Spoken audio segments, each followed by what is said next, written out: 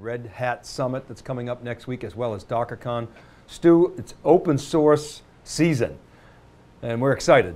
Yeah. theCUBE is going to be at both of those events. Gosh, you know, I've had on my schedule on the whiteboard a list of all the shows we've been going to, and at the bottom of it, it says, is it July yet? And we've got like one more week, Dave, where we've got a lot of events. We've been doing almost 2 a week with theCUBE. It's been exhilarating and a ton of open source, as you said. So let's talk about Red Hat. We were talking off camera today. Red Hat is a company, they're almost $2 billion, about a 1.8 billion last year. They'll do 2 billion this year, everybody's forecasting. They've got over a $14 billion market cap. They're throwing off, very, very profitable company. They throw off $600 million in free cash flow a year, 94% gross margins on their subscription business. It's a very attractive business. The stock has been acting beautifully.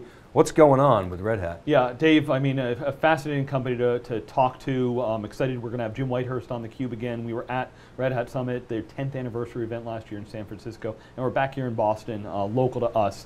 You know, we asked Jim Whitehurst last year, you know, why aren't there more billion-dollar open source companies? And Jim's answer was, you know, selling free is tough. Red Hat has really pushed far into cloud. Last year we talked a lot about Docker. We're going to go into that more in this segment.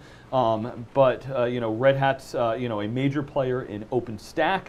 Interviewed a bunch of their executives, some of their customers at the OpenStack Summit in Vancouver, and want to make sure that no matter where customers go with cloud, whether it be the on-premises or public cloud, that Linux is going to be an important part of that, and Red Hat's going to find places that they can monetize that. So for people who don't understand, so most of Red Hat's business is around what they call their infrastructure business, Red Hat Enterprise Linux and sort of related stuff, and what they do is they have a free version, and then they sell support services, essentially a model of support. It's a software model, but it's a software support model for pay, and that's the bulk of their business, right? And now they've been branching out. They've still got almost $2 billion in cash on the balance sheet, and they've made some acquisitions that we'll talk about. But you see them broadening their business. So talk a little bit about Red Hat's business, its core, and where they're broadening into. Yeah, so Dave, most of the revenue falls under what are called subscription services. So absolutely that means I'm buying an open source product, but Red Hat makes sure that they've tested and give you a distribution that I can trust and I can put in my stack and I'm not going to break things. And as new releases come out, I know I have a train I can follow and I've got somebody I can call if anything goes wrong or any issues, and they've tested out a bunch of it. As we always talk about, Dave, in the stack, you know, what piece do I have to test in-house, what piece does somebody else does? Red Hat makes sure that they've done a lot of that work to make sure it is trusted. I mean, I tell you, Dave, 15 years ago, when I worked for a big storage company and we were trying to figure out how Linux worked, it was just crazy to try to figure out, you know, as the kernel.org just kept changing, they try to test a configuration and then figure out what customers would have. Red Hat really provided that adult supervision and made what was originally Red Hat Advanced Server, now Red Hat Enterprise Linux, so that they could wrap their arms around it, and it knew it was something that as the enterprise I could trust it, it reduced my risk, and that's one of the big drivers in IT is always is to how do I take that risk out of that environment so I know it's going to work and it's not going to just fall down on. Well, security is a big deal. Everybody's using Red Hat Linux. The free version is not going to get the support if there's some virus or malware that comes out. Red Hat's all over it. They put out, you know, some kind of patch. If you're a paid for customer, you get the patch, you get the fix within hours, most likely. The free guys are sort of pretty much on their own. So it's a sort of a no-brainer for large enterprises. And many, many large enterprises, of course, use Red Hat Enterprise Linux now, but they're also branching into new areas, which subscription, but it's sort of application related. It's PaaS, it's middleware, it's OpenStack, it's storage as well. Absolutely. So OpenShift is a big area that Red Hat is pushing. That's their platform as a service initiative, trying to help foster the next generation of applications. Of course, you've got Pivotal and the Cloud Foundry Foundation as kind of enemy number one in that space, and you know, Red Hat being, you know, really the poster child for open source. It's interesting to see, you know, Red Hat with OpenShift. You've got, you know, the Cloud Foundry Foundation on one side, and even some of the other PaaS players. Apprenda is actually going to be at the Red Hat event, and it's really an alternative for PaaS. So, you know, how does Red Hat drive revenue, but still stay open, contribute to various projects. It's really a fascinating space. So OpenShift, we should think of OpenShift essentially as Red Hat's cloud play, is that right? It's their PaaS layer, so really it sits above a cloud because the real value of PaaS is that it can sit on any type of infrastructure, whether that be a public cloud, whether that be OpenStack, which Red Hat's a major contributor to, or just my on-prem version. Now as well, Red Hat has its own OpenStack distro, correct? Yes, that's right. That was launched last year, and it was one that the community felt that almost, is Red Hat being open, or are they doing the same thing that they did for Linux, which makes say I take the pieces, I put it together, I test it, and then I say here's it worked. But some in the community felt that, well, Red Hat's trying to block out some of the other players because they say, oh, well, here's my OpenStack distro, but what if I want to use Ubuntu? No, we're not going to let you use it. What if I use something that's outside of the Red Hat family? And you mentioned kind of some expansion from a storage standpoint. Red Hat has bought both Gluster and they bought Inktank, which was kind of one of the main drivers on Ceph. So people that were looking to use OpenStack, Red Hat's been buying up some of those pieces in addition to some of the storage ones. They bought some of the major contributors from CentOS, which was a popular open source Linux built for kind of these type of cloud environments. So when Red Hat, Stu, buys like an Inktank or a Gluster, what are they actually buying? So the main thing they're buying are the contributors, Dave. So if you've got an open source project and you've got a community, I might have the people that are putting it together, all the customer support people, but a main thing is who is contributing and driving that initiative. So I just finished reading Jim Whitehurst's book on the open organization, and what Jim really talked about in the book, a lot of different things, but he says, how do we really incent and engage a broader community so that more people come in and more people contribute. It's not just about communicating to them, it's about being a rallying point and being the person leading the charge, but not being the whole mission. And that's kind of a new way that Red Hat's been pushing it. They're really a poster child for open source, as we said, and you're seeing lots of other new companies that are leveraging open source, but none that are fully built around open source like Red Hat. So you came back after last year's Red Hat Summit, really enthused about containers, a lot of talk about Docker, a lot of talk about microservices, then Kubernetes enters the fray. So that was really sort of the launch pad of the Docker momentum. What's going on with containers and Red Hat? What's the fit and what's your take on all that? Yeah, so first of all, last year with the major release of Red Hat Enterprise Linux, they actually treat Docker as a first-class citizen. So for those that aren't familiar, Docker was taking the containers which had already existed. So it's something called LXC or Lexc, which are Linux containers which sit on top of the operating system, specifically Linux, and it allows me to have a simple way to instantiate, use, and really get rid of when I'm done a single application. That's what Docker does, is a single application. It has the libraries and the binaries either tied directly per application or shared, but it sits on top of the operating system as opposed to, say, traditional virtualization like VMware, which sits on the bare metal and the operating system goes in each VM. So it's lighter weight, it's much quicker, talking about something that can be spun up in seconds rather than typically a minute or more. And companies like Google and Yahoo and Facebook have all been using these Linux containers for a bunch of years when they have millions of these apps that they need to spin up, things like web services, typically today stateless applications, but really starting to see the developer community rallying around this. What I got super excited about, Dave, is for so long, it's been the infrastructure has been that boat anchor that stopped me from moving forward on my applications, and even server virtualization hasn't helped move that needle. Containers, and specifically Docker, really gives a vision for freeing that creation of new applications from the infrastructure. Just like we talked about platform as a service, it's kind of that top use case of platform as a service. Docker does it in a lightweight way. And one of the questions, I don't know how anybody's going to make money on containers, but it's a super exciting space. Well, presumably it'll drive demand for new application development platforms and PaaS, and of course Red Hat's play here is presumably to make those containers enterprise ready and secure and the like. So that leads to a discussion of Docker and DockerCon. We're going to be at DockerCon next week, Monday and Tuesday. broadcasting Wednesday, Thursday for Red Hat Summit.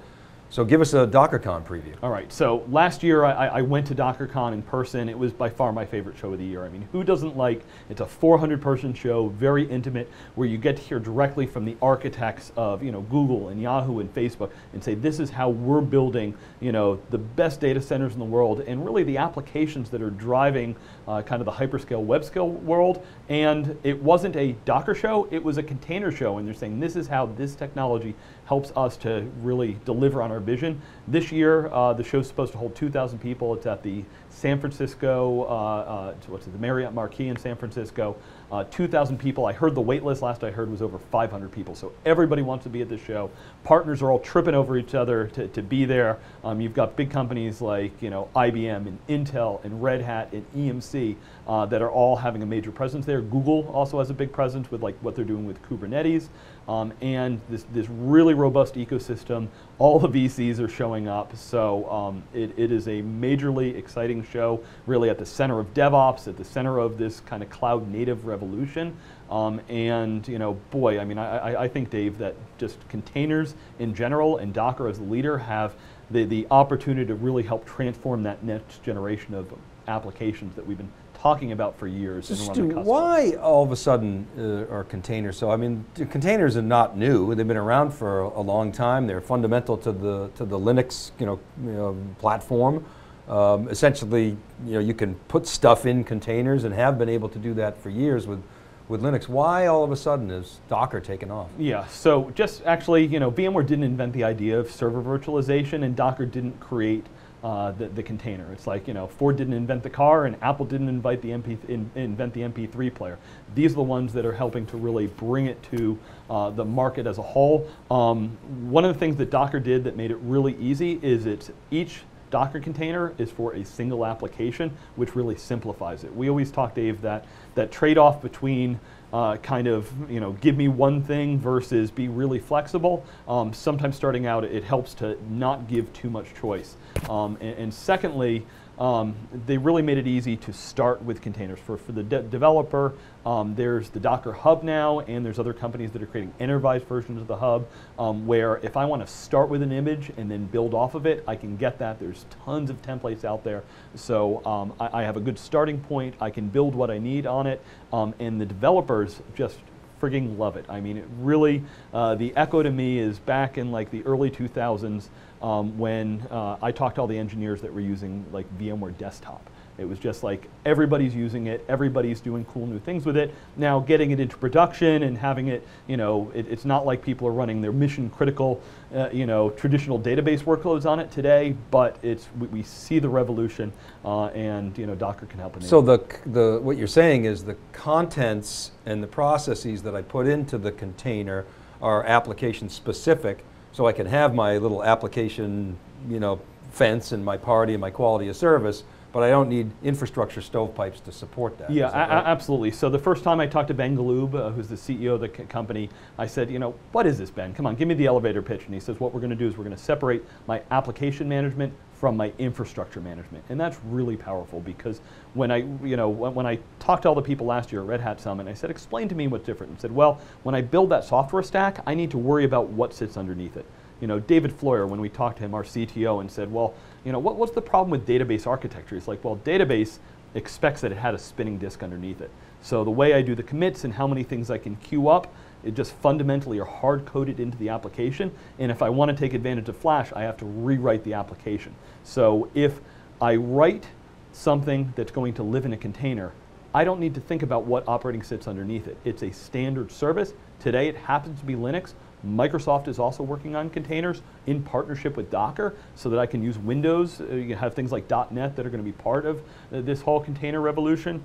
But it really simplifies that. And by the way, that Linux stuff, Dave, I mean, where can Linux live? Linux can live anywhere.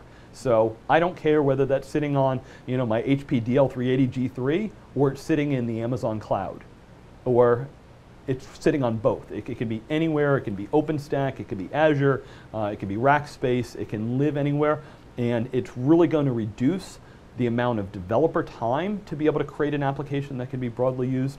And There's the potential for portability, but I don't know that that's necessarily the early use case, because we know people tend to use something and they don't move around a ton. Well, it sounds like the early use case is just simplifying, like you said, application management, whereas virtualization separated the physical infrastructure layer from the logical pools and allowed me to create and share those logical pools. It didn't attack my application management problem, and it's still a very complex problem. You're saying Docker and other container technologies attack that directly. Yeah, and one of the things it also does, Dave, is virtualization didn't change my dependence on the operating system. And as I said, you know, one of the early use cases was, let me take my old legacy application running in that old operating system. Heck, in 2002, it was like Windows NT is going into support. Let's shove it in a VM. Let's leave it there for another 5 years. Today, it's I'm sitting on some kind of Linux, and whether that be Ubuntu or Atomic from Red Hat or CoreOS Linux or Rancher OS just came out, there's all of these options now for really kind of lightweight Linux for containers. So the operating system is going to matter a little bit less. The application becomes the center of the universe, which is where it always should have been when you're talking about infrastructure. So Red Hat Summit, some keynote speakers, Jim Gontier from Dell, now at Dell, formerly HP, CUBE alum, Doug Baylog, another CUBE alum, is another one of the keynote speakers. Both of those gentlemen are coming on the CUBE. Of course, you mentioned Jim Whitehurst, a number of other folks from Red Hat. I presume we're going to have customers and bloggers and the whole scene. What about DockerCon? Yeah, so for just the last piece, Please. to tie those two together, Red Hat has this cool little event called Dev Nation to help really drive some of the developers, and we're going to have Sarah Novotny on, who will be speaking actually at DockerCon and Red Hat Summit, so doing the West Coast to East Coast trip, just like we'll be doing, Dave, to be able to do that. Last year, last year we had Gene Kim on from Dev Nation. It was a phenomenal interview. He wrote the Phoenix Project book. If you haven't read that and you don't know about developers, it's actually a fiction book that helps explain to you what's going on with the whole developer world. So that was a great interview. And at DockerCon, so starting with the Docker team itself, we're going to have Solomon Hykes on, who's the founder of the company. Ben's the CEO. Adrian Cockcroft, everybody knows from his Netflix days, now over at Battery Venture. I've got a bunch of users going to be on. It's Orbit, Lyft. Big, web companies mostly, and a couple more enterprisey companies there. Some really good thought leaders in the space, and really exciting lineup at both shows. I mean, if you talk about the impact that Linux has had over the last 2 decades, and we're at the really early days of where Docker is. So you were saying, Dave, what's Red Hat's market caps at around 14 billion, and Docker's listed as a brand new unicorn at a valuation of over $1 billion. With revenue of less than $10 million in Docker. So absolutely, it's really early days, but boy, it's nice to be sitting at the ground floor. Tech valuations are like Major League Baseball salaries, Stu. They just keep going up and up and up, it seems. Although I guess Major League Baseball salaries, there's never a bubble. They never burst. Tech, every now and then they burst, but they keep going north. Stu, great lineup for DockerCon, really excited about that. Like you said, Red Hat Summit too. I'm excited to be doing Red Hat Summit with you. Enjoy your time at DockerCon, and thanks for setting up the 2 shows with us. All right, we'll be there on the ground, theCUBE, siliconANGLE, Wikibon. Thanks for watching, everybody. We'll see you next week at Red Hat Summit and DockerCon. See you then.